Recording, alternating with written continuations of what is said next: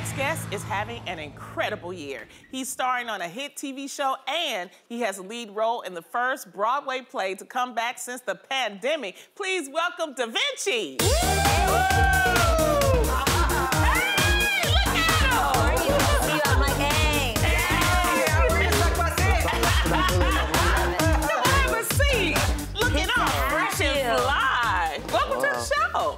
Oh man, thank you guys for having me. You're so cute! You're so cute! So cute. Now, you're known by your stage name as Da Vinci. Yes, ma'am. But you actually officially made it your middle name in 2018. Yeah. Why was that?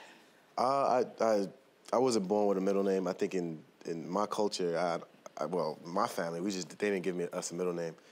But, you got a middle name? No, I don't have a middle name, and we're both Haitian. Haitian. It's a Haitian thing. Yeah, so it is a Haitian thing. I didn't want to speak for all Haitians, but I was like, my side of the island. But yeah, and I was doing music, and I've been doing like writing music since I was probably like 12, because one of my brothers, he's like very talented in music. So I was like, I was doing that. And at like 18, 19, I was like, let me pursue my dreams. And I started pursuing it, and I started, doing music.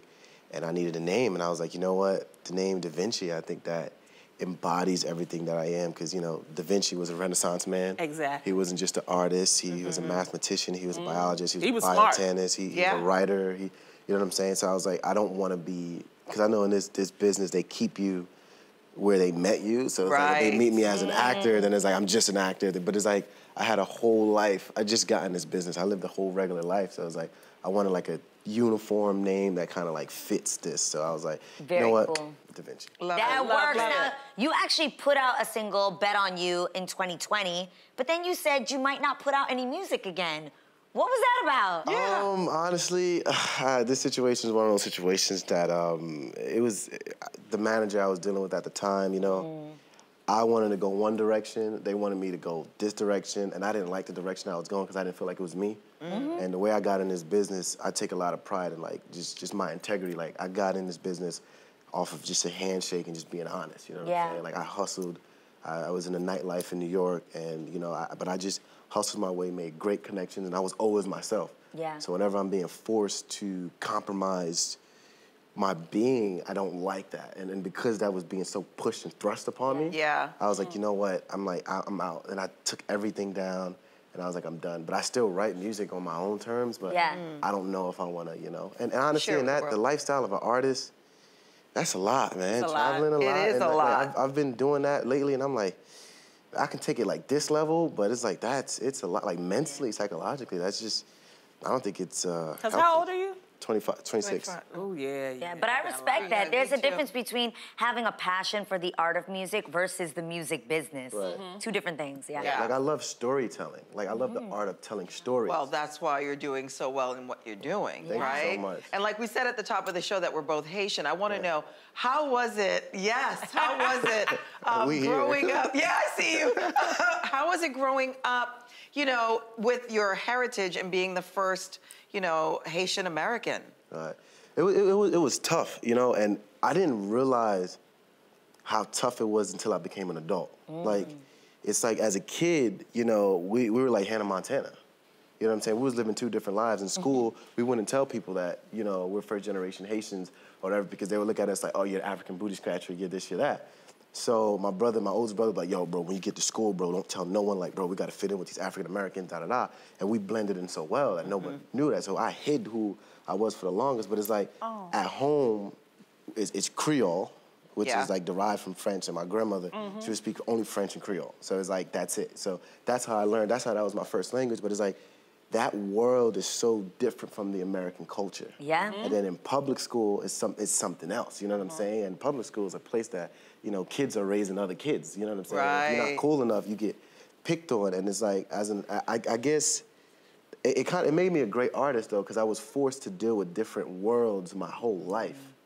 You know what I'm saying? So it helped me, but it definitely, like, it affected me in ways, because I see it as an adult, how, like, it definitely affected me. This is why we always say on this show that there needs to be taught about cultures and different cultures. Yes. Because they assume that you are African American when you are Haitians. And it's just not you know, it's not fair. Right. Yeah. You know, and that's how students and especially children get lost. But you have found your way in the world. Yes, you because have. now you are starring in one of the top plays on Broadway, Thoughts of a Colored Man, which was the first play to open up on Broadway after the pandemic. How does it feel to be part of history? And I saw you, by the way. Excellent. I'm sure. Excellent. Thank you so much. I really appreciate that. And honestly, to answer your question, I feel like I wish I could talk to people who made history, because I feel like when you're making history, you don't know you're making history. Right. That's so true. I just like so I'm true. so involved in the work, and I don't live in my own hype, because it's like I can't negate the fact that where I come from, I just come from straight struggle and misery. So it's like I see that in my work. So I don't see the hype, I don't see the history, I don't see the accolades. And growing up Haitian, you know, as a Haitian, we don't understand like this American world, like with like, oh, Broadway. I didn't know what Broadway was. Right, exactly. Broadway, this is my Broadway. Okay. Like, you know what I'm saying? Yeah, We're like, yeah. we don't even. No, we it's don't. Not, so it's like Yeah. such a like Americans put such a high status on It's on Broadway. Yeah. things that Such- really so don't mean true. anything. Like we focus on the basic needs of survival. That's you know what I'm saying? right. You got food, you got a That's place to sleep, you're good. You know what I'm Yeah. saying? Yeah. And it's like 4 of us in one bed. So it's like we're not Broadway in a Tony, you know, but now hearing what everyone is saying, I'm just like, oh wow, like. Are you Wow, enjoying I'm like- yourself, though? Yeah, it's a lot of work. It's a lot Yeah. of work, but I'm enjoying myself, you know, and I'm so happy how Can I tell happy you my to family enjoy, is. be in the present, Yeah. and Enjoy it. Enjoy it. You Enjoy it deserve while it. it's happening. Okay, don't get caught up in the past or the present.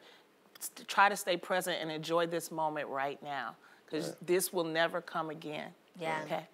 You're gonna live in this Thank you, moment, man. but I he appreciate that. said it's hard work, and it is because, And it is hard because work. let me tell you, he's doing Broadway and Yeah. he's also doing one of the biggest shows of the year, BMF. Yes, I love BMF. Which is obviously about a real life drug traffickers, the Black Mafia family, which was run by the brothers Demetrius, Big Meech, Flannery, is that it? Yep. Flannery and Terry Southwest Flannery. Now, Big Meech is actually played by his real life son, Lil Meech. Yeah. Y'all hear that? There they are. Did you feel like you had to do a lot of research, obviously, to be a part of this project? Honestly, it was the grace of God. Like I did my research, definitely. Yeah. I did my due diligence, but it's like I was like, I'm just gonna play this to the best of my ability, because there's no way I could really get all the information, because Right. these guys they'll get in trouble if they give me all the information, you know? Right, So exactly. I'm just like, I gotta just, it was good that I was starting alongside Little Meech, because he was like my personal Google, my personal Yeah. source. And I'm Oh, like, yo, that's bro, is this amazing. real, is this not? And I talked to Southwest T a few times and stuff like that, and it was cool, but you know, they was giving me, you know, little information, but I just took everything that I knew, and I grew up in Brooklyn and Jersey. Like, Yeah. the streets is the streets wherever The you street go. is where Yeah. you That's learn. right. The Yeah. accent is different, but it's still the streets. That's you know what I'm right. saying? Yeah. So I just applied that, and who knew Brooklyn could cross over to Detroit? It worked. So well, all I It's said so is what great. up, though, Bravo. and- Well, let's take a look at a clip of you in BMF. Exhibits 3 and 4, do they show you and your brother wearing fur coats and Rolex watches? What does your father do for a living? He works at the Cadillac factory in the hospital. And your mother? She works at Wendy's. And yet, these photographs show you and your brother getting out of a $30,000 car. Isn't it true that you and your brother are both selling crack cocaine? Objection. How he was shot isn't relevant to whether your client acted negligently by screwing up his surgery. Maybe not. But it appears that your client is engaged in one of the most violent professions imaginable. Woo, Da Vinci. Incredible. Woo. Oh, we are so happy you stopped by to talk No, with us. thank and you we will guys. see more and more of you. Yes. brother. Thank you so much. Absolutely. for I am having so me. proud of you. Thank All you so much. episodes of BMF are available and streaming on STARZ. It is a wonderful show to check out.